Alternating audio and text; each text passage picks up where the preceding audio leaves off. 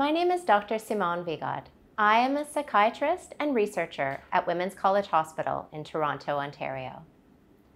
Whether you are planning a pregnancy or you are already pregnant, deciding whether to use an antidepressant medication during pregnancy can be a difficult decision. We are looking for research study participants who will use an online tool that we developed to see if it makes the decision about use of antidepressant medication in pregnancy easier, and if the tool can help lead to better health for mothers and children.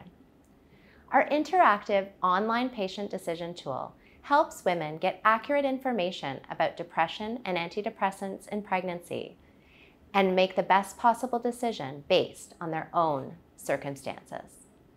Once you confirm your eligibility online, our research team will reach out to you by telephone and confirm your eligibility for the study and sign you up. The online decision tool provides information about depression in pregnancy and the risks and benefits of different treatment options. The tool helps you sort out which risks and benefits are most important to you so that you can make the decision that feels most right. It will take you about 15 to 20 minutes to work through the tool, and you can go back in as many times as you wish.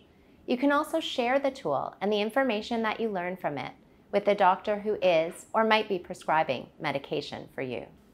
We hope that this tool will help make the decision about whether or not to use antidepressant medication in pregnancy a bit easier for pregnancy and pregnancy planning women who use it.